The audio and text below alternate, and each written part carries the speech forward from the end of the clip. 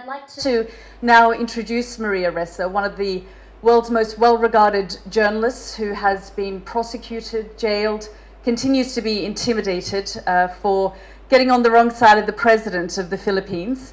And we'll be speaking some more to her, but she'll be our keynote speaker. So if you could please welcome Maria to the stage.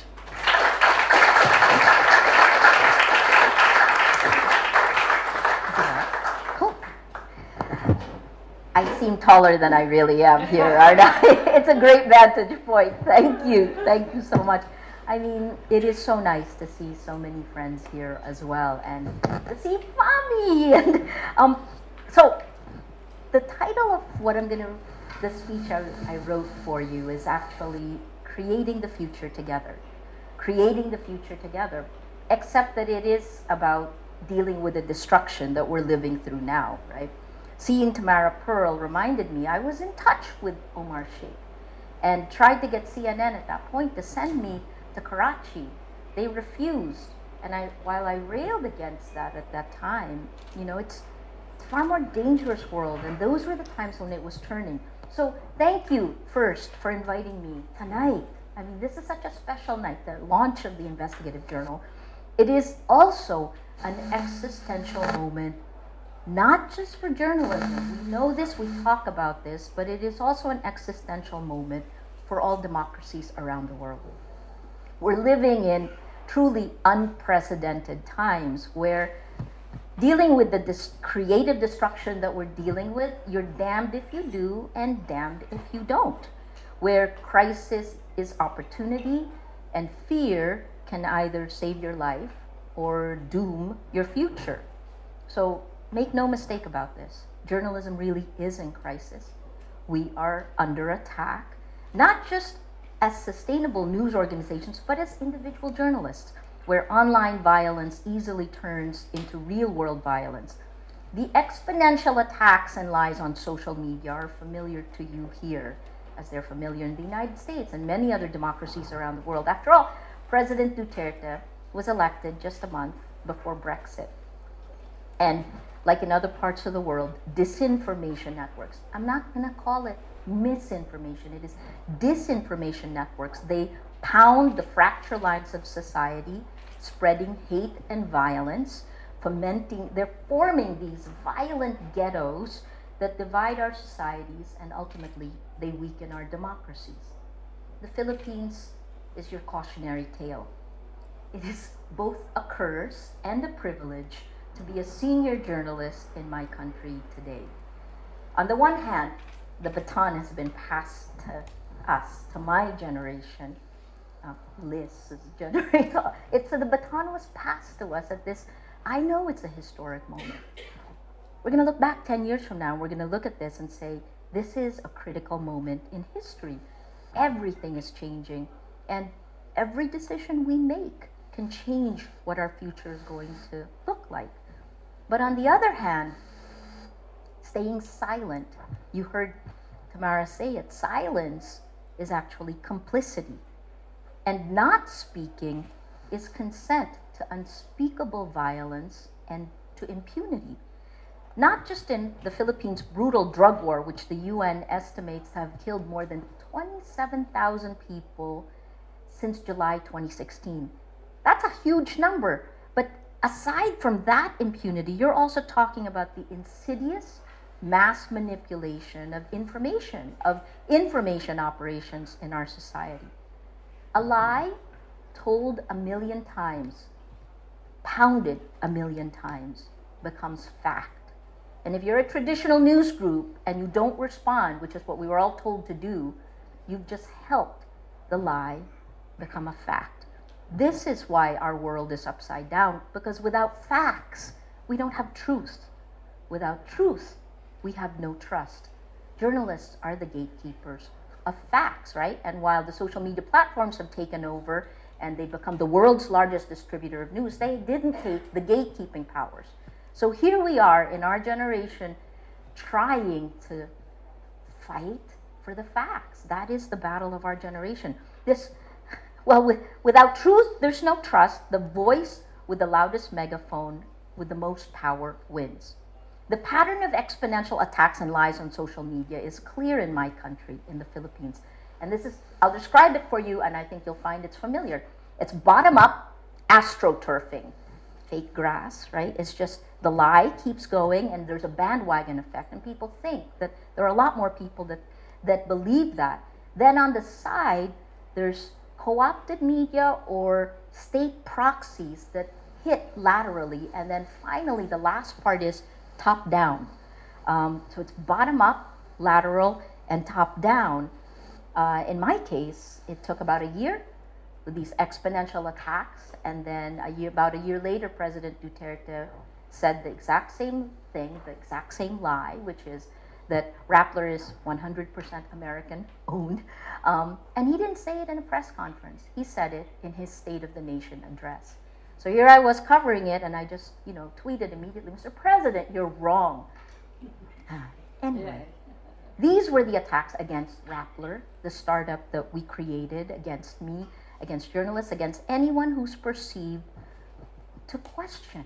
Why is questioning criminal? Our investigative journalists in Rappler have documented it all. This is what we need to do. We document. We shine the light. It is our best defense, and it is our only defense. But when you shine the light, there are consequences, right? So from January 2018, the Philippine government filed at least 11 cases and investigations against me and Rappler. In a little more than 3 months, I had to post bail 8 times. In a 5-week period around Valentine's Day, I was arrested twice. I was detained. My Valentine's gift from my government was allowing me to post bail.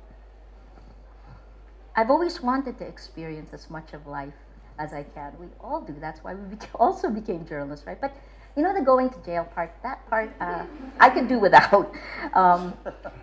Because my only crime is to do what I have always done in more than 3 decades. That is to be a journalist, to speak truth to power. So what can we do?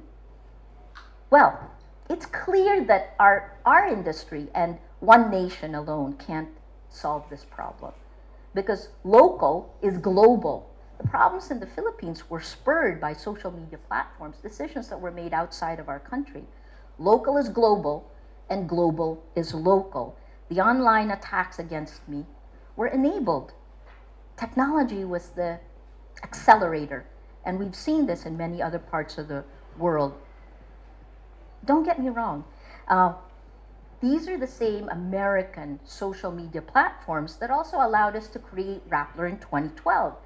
At that time, we grew 100% to 300% year on year in terms of reach and revenue. We couldn't have challenged traditional news groups without this. So I know what's good about it, right? And I don't want to get rid of it, which is why we continue working with them. But in 2016, something went drastically wrong. That was when the world changed, when we again clearly saw that whoever controls the information gains power. Information is power. The irony, of course, is that most of the countries most affected by these algorithms, by what you created in the West, countries in the global South, like the Philippines, Sri Lanka, Myanmar, our countries are the ones most affected because our institutions are extremely weak. And yet we don't have a seat at the table. So here's the upside. Today that is changing. I'm here, right? That's pretty good. So global is local and local is global, where investigative journalism and cross-border collaboration is needed more today than ever. And not one news group alone can do it. We need to collaborate in the same way these disinformation networks are collaborating and building a web. It's like a terrorist network running throughout that is pounding, that is making lies facts, right? This is part of the reason we decided at Rappler to partner with the Investigative Journal. We wanted to learn about other parts of the world. We need to do cross-border collaboration because that's the way crime moves, right? I first met Fahmy last April at the Clooney Foundation's launch of Trial Watch. We were on stage. He was on my right, and I listened to him. Trial Watch was a global effort to let captured systems of justice know that the world is watching. Journalists need something like this, right? During that panel, while I was listening to Fahmy, 438 days in prison, right? So I'm just listening to him on my right. On my left was Jason Rezaian. He spent 544 days in an Iranian prison. And then, listening to what they went through, I realized I didn't have it so bad after all. Not so bad. We can still win this. They got out, but it took a huge toll. And then I asked Fahmy after the panel ended, I said, how'd you get through it? What do you think I should do? You know what he said? Get Amal to represent you. He did. Get Amal as your lawyer. And then we kind of talked about this. And then, I took his advice seriously. And yesterday, we announced our international legal team led by Amal Clooney. And Keelan Gallagher, who is leading the legal defense team that is fighting for justice for Daphne Caruana Galizia in Malta, right? Impunity should not happen. And the only way journalists can continue to do their work is if we can stop that. So the lead counsel in Justice for Daphne movement is also with us. And oh man, listening to them, I'm in awe. They're joined by Chanya Ginsu, so I'm going to learn something about Turkey firsthand. Catherine O'Brien, who comes from Melbourne. So here's this global team. And then they're working with Covington and Burling councils. Ambassador Dan Feldman, he is somebody I used to chase when he was at the State Department. First Amendment lawyer Kurt Wimmer, and here's how it goes. A classmate from my graduating class. He's with Covington, and part of the reason the team is working, Peter Lichtenbaum.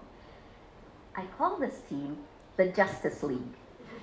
And I really do think they wear capes, And I think that as we sort out, as the journalists are trying to figure out how we are going to deal with this creative destruction that we're living through, the legal profession also has to do that, right? And I'm surrounded now by these sharp legal minds, and I think that they're creating a new world that is going to help journalists. These lawyers are standing up for the rights of, and you'll hear this from Amal Clooney tomorrow when we open the Global Media Freedom, when she opens it. So it gives me great hope. It gives me great hope, not just for me, but also that what they find, what they create in a legal system will help journalists trying to do our jobs. Shine the light. Shine the light. When I woke up this morning, Amal Clooney was trending in the Philippines. It's 4:30 in the morning in London, and trending Amal Clooney. I feel like I have a little flashlight. Amal Clooney has a lighthouse. So, it is a brave new world. We have to embrace it. It is painful.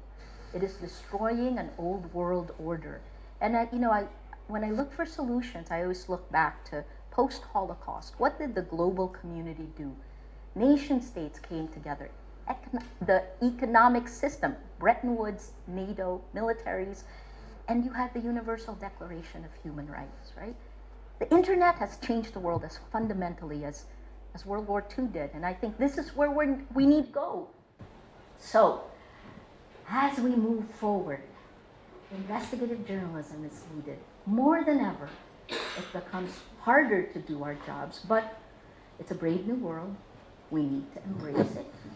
We investigate, we expose, and then we build. We're going to have to create the future together, and I'm looking forward to working together to do that. Thank you.